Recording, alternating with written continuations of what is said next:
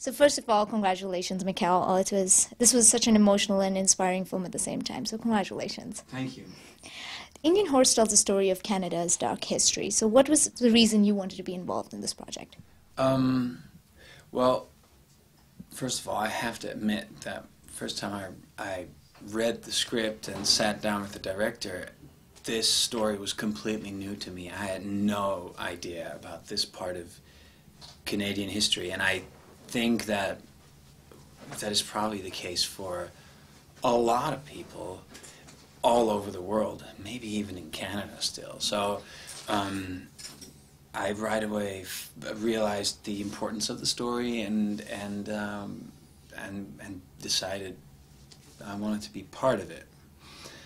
You know, and on top of that, I also thought it was just a great story, and the novel that the movie is based on was really beautifully written as well. How would you describe Stephen as a director?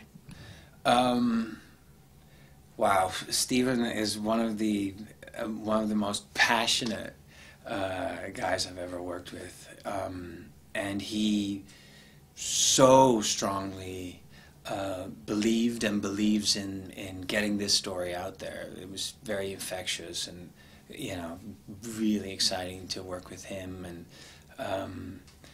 of course, he's a relatively new director, but a very accomplished camera operator, and you know, he couldn't help himself and sometimes grab the camera and do the shot himself, and it's really fun to see you know, somebody who's so experienced when it comes to stuff like that. You know, I always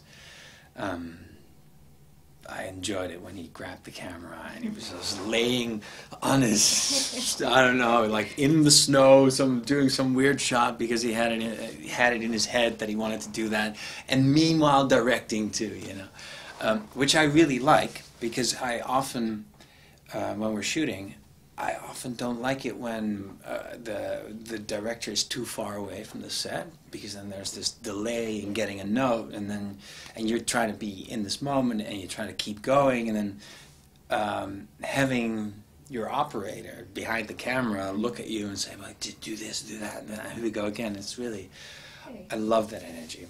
Okay, that's amazing. And obviously as well, the cast is amazing, including the three kids who play Saul. Yes, I mean, I couldn't believe it when I saw the movie for the first time, how easy you accept 3 different actors playing the same character.